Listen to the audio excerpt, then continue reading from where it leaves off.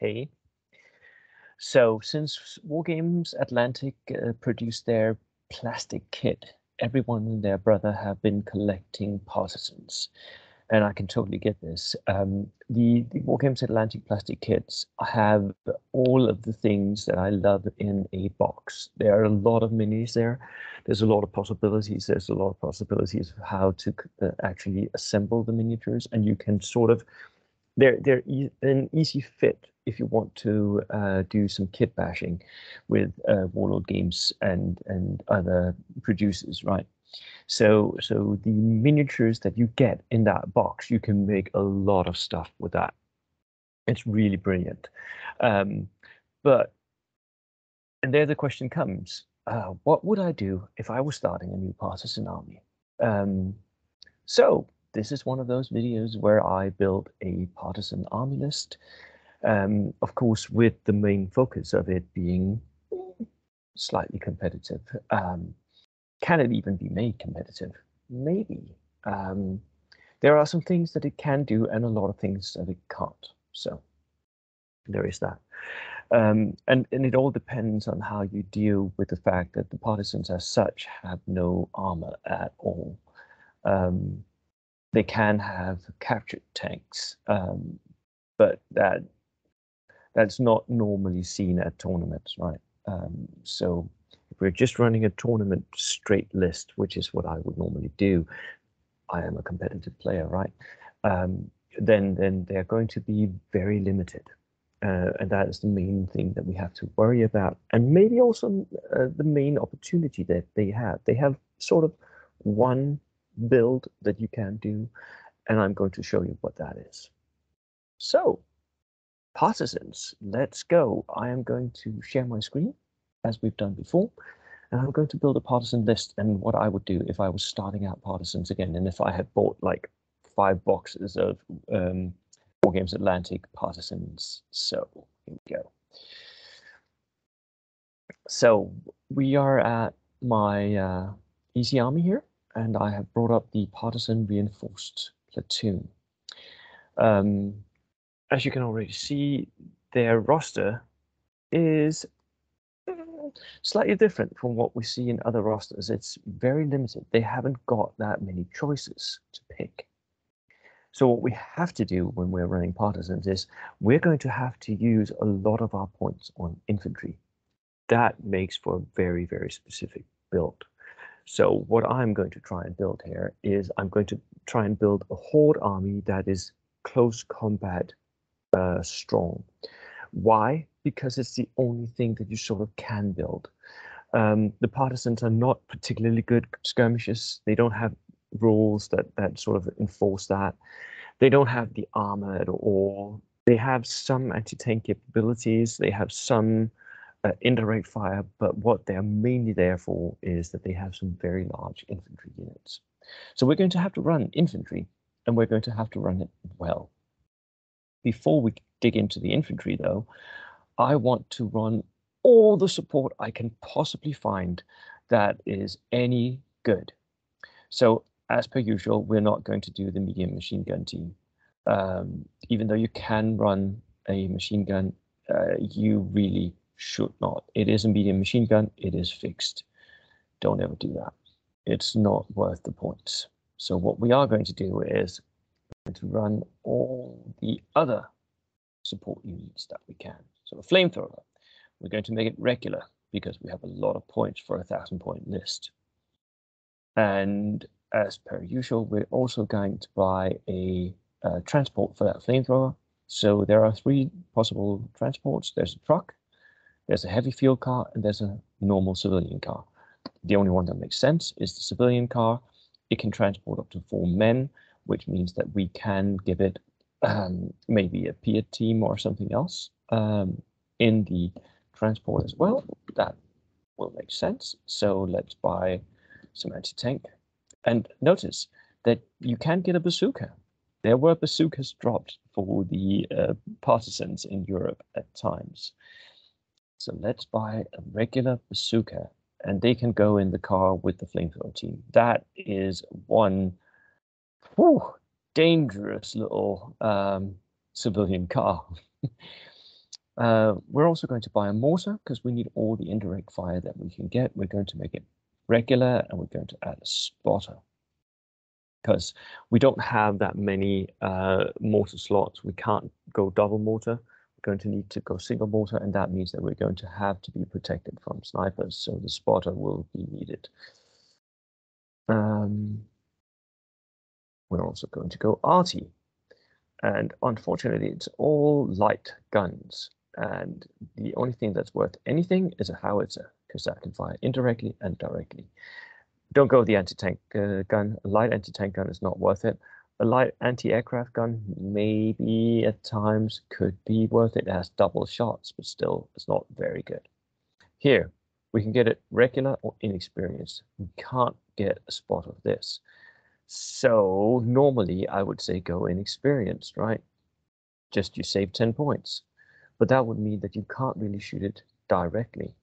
But in the build that we're going to make, that will not matter. So we're going to run it inexperienced.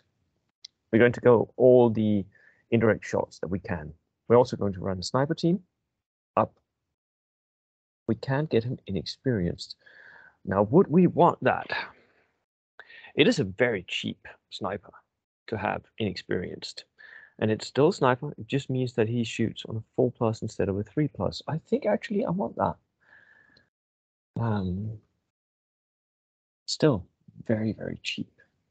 Now we can go and spend points. Don't know why we would spend points on all this, but we can go and spend points on our infantry, and we should. There are really 5 types of infantry that you can build. More or less, all of them are worth it. The partisan late war squads are worth it because you can build huge squads of regulars, 20 men, 200 points, and they can get Panzerfausts. So that's pretty much worth it. But I think we can do better. Maybe they're worth it just for the Panzerfausts, though. Then we have the inexperienced squads. Again, 20 men, inexperienced. They cannot carry a Panzerfaust, but they're very cheap, and there's a lot of infantry here. So I think we're going to go with a full squad of inexperienced, 20 men. And we're going to replace all their rifles with pistols. Because what this group is going to do is it's never, ever going to shoot. Unless it's like, there's nothing better to do. It's either going to run towards the enemy, or it's going to go down. Those are the 2 orders that I want to give to this always. If there's something really threatening, Darker Steward, I may go down. Otherwise, I'll just run at the enemy at the end of a turn, see if I can charge. Run up into the midfield, then run up to his deployment zone, and then run and charge. That's what I want to do. So I need a lot of men for that, and they all need to have pistols, which will make them even cheaper. And we're going to fill the squad with these pistolero units, because the enemy will not be able to kill that many troops. So, and I'm going to have to buy a lot of plastic Wargames Atlantics for this army to work. And I think I'm going to buy the full 3 units of inexperienced dudes here. All of them downgraded to pistols. We don't need the rifles. We need the pistols, though, because that will make them all tough fighter. 20 men that are tough fighter that charges you, you're going to die. It doesn't matter what you are. You can be Gurkish, you can be Polish Lancers. If you get into close combat with this unit, you are going to take losses, and a lot of them. So we still haven't used half our points, and we spent almost everything that we could. So we're going to need to find something very expensive, and fortunately, we do have that. We have partisan cavalry, which you can buy 120 points. That's really good, and they can charge. I don't know why they would be able to do that. They're not trained at all, and the horses are definitely not cavalry horses. They'll just be civilian horses, but apparently they can charge. So you can build a whole army of partisan cavalry, and just charge at the enemy. I don't know why you would, because you got guerrilla fighters. Now, guerrilla fighters is, again, you can buy a group of these, like 20 men, 260 points, and make this into a true Death Star type of unit. And you can even go extremely expensive and give them submachine guns. I'm not going to give submachine guns for everyone. I think with a veteran unit, you need someone to take rifles and you need someone to have the tough fighter. So I'm going to do a mix where 11 of my men have the submachine guns and the rest will be just riflemen. 9 riflemen. So that was a lot of points we just spent, right? And we also need a lieutenant. It'll be a second lieutenant, cheapest one I can get. Sorry, I am going to give him 2 extra men. That will mean that he can survive predatory bombardments, so I can always start him on the table. And it also means that I get some free SMGs. That's good. So we have 160 points left, and should we go guerrillas or should we go partisans? I think the right way to go is more guerrillas. You might already notice that this is not the perfect army built to do. I'll talk to you in a minute about why that isn't the case. We're going to buy as many SMGs as we can. So, my math is off here. Yeah, by 4 points. We're going to drop a few SMGs. Actually, you know what? I'm going to take the SMG off the NCO and another guy. Right, there we are. That would be my suggestion. Now, is it good? No. What do we really need here? We need, well, we need so much stuff, actually. You know what? I'm going to rebuild. I'm going to cut this down to 14 guerrillas. Maybe even 12. Let me just check out something. I wanted to put a guerrilla unit in a transport, a truck. I want a truck. They can transport 12 men. Let's do that. I'm not buying the pintle-mounted MMG. So what I am doing is I'm making a 12-man unit, and I want all of them to have the SMGs then. There we go. Now they can go in the truck, being pushed up as a Death Star type unit. I'll do that twice if I can. Let's see, we have the points left over. We can even give these SMGs. Let's do that then and give all of them SMGs. So what do we have?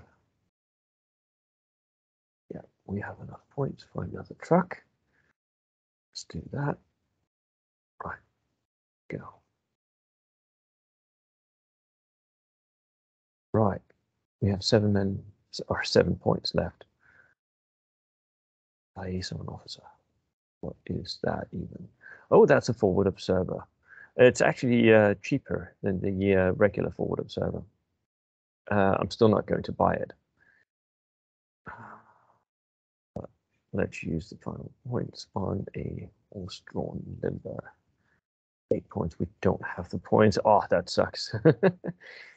I really wanted to use those points.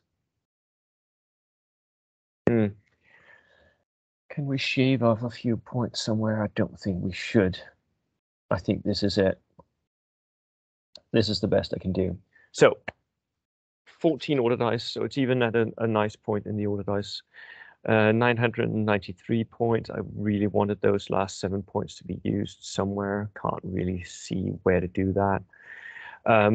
It would have been nice having that Death Star unit of large veterans. I don't think that it's better. This way, we make it across the 10 order dice limit and into the 14 order dice, and I think that is way better. Now, the guerrillas will go in the trucks. They will be pushed up into the center where their SMGs are deadly and where there are 12 veterans with submachine guns. They are going to be so scary for the enemy still, and there are 2 units of them now. So really scary. They are a lot of points, right? They are very expensive, but they're also very scary. So they are the distraction that will mean that our partisan squads can run up early game. I'll even use the trucks as cover. So I'll turn the trucks sideways and let the trucks die. If the enemy wants to shoot at them, they'll become wrecks. If they're not shooting at them, they're still cover for my partisan squads running up into the center table. 20-man partisan squads, and he's also dealing with 12-man veteran guerrilla fighters. This is scary. This is really, really scary in close combat. I wouldn't want this to fight against Japanese fanatics, but nothing really wants to do that. Against any normal army, especially against maybe a skirmish army like the US, this would be extremely scary. The flamethrower is there to deal with enemy armor and units that we can't charge. The bazooka is there to deal with enemy armor at range. The mortar and the sniper team, the light arty, all of that shoots at anything that might threaten our ability to push up our assaulters. So, can this be competitive? Yes, it is competitive. I think I could win games with this. I might even win the tournament, but there will be hard counters. There will be armies that I really can't deal with. Finns, maybe especially going down in ambush and just shooting at me as I move up. That will not be a good day. So there will be things that will be difficult for it to deal with. But it does have some teeth. So it's basically an inexperienced, salty horde. That's what it is. So that is how I would build a partisan army right now. Maybe not the best, but definitely not the worst thing you can do. And it would definitely mean buying a lot of War Games Atlantics, because I am at 2 times 12, 24 plus 60 for the infantry. So I am approaching 100 minis on the table with Lieutenant and Arty. That is a lot of bodies that the enemy will have to chew through. A lot of bodies, and some armies will not be able to do that, simply not be able to deal with you assaulting that many men at him. Is it historical? Is it thematic? Not at all. Not at all. I don't think you would have seen large hordes of pistol-armed partisans anywhere in the world charging at regulars. That won't happen. So this is purely for competitiveness and for the sheer craziness of doing so. So, right, that was my attempt at making a partisan list. Good luck, everyone, and good luck with building your partisan lists. I hope you do better than I think I would do. Let's see. Cheers.